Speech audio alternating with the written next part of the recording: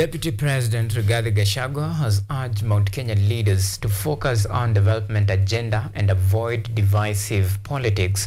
Gachagua's ally maintains that the region is solid, calling on leaders they believe are being used to divide Mount Kenya to stop. Dennis Munye reports.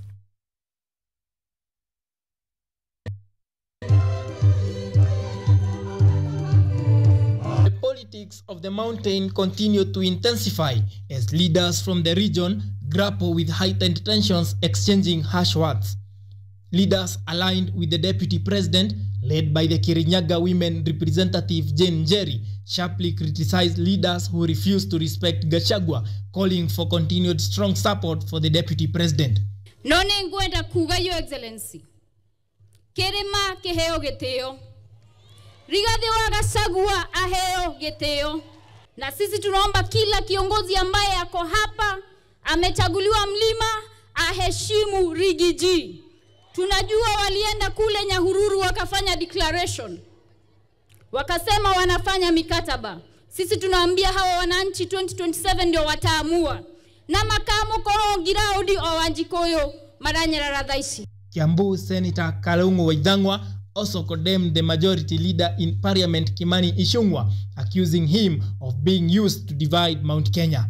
He advised the Interior Security Minister Kithure Kindiki to steer clear of the mountain's power struggles. Ukimuona mtu akikwambia ati tutafute kiongozi mwingine wa mulima na tuko na Rigathi Gachagua, mwambie rudi nyuma. Sababu sisi tuliamuka asubuhi na mapema, tukachagua Rigiji na tukamchagua rais na kura 7 million. Kuna watu wanatumiwa kugawanya mulima. Kuna watu wanatumiwa wanasema ati wanaleta viongozi wengine. Mimi singetaka kuongea kuhusu viongozi hao wengine. Lakini ningetaka kuambia na rafiki yangu napenda sana na alinisaidia sana, anaitwa Kindiki. Rafiki yangu sana. Demo ile ugiona ngoma agikuhurira ruhiriria wira-ini ya kuhonoka maumara-ini yo. Deputy President Rigathi Gachagua is facing a political storm in his stronghold of Mount Kenya. Gachagua, who has continued to call on the Mount Kenya region to unite, insisted that he continues to be the voice of the Mount Kenya region.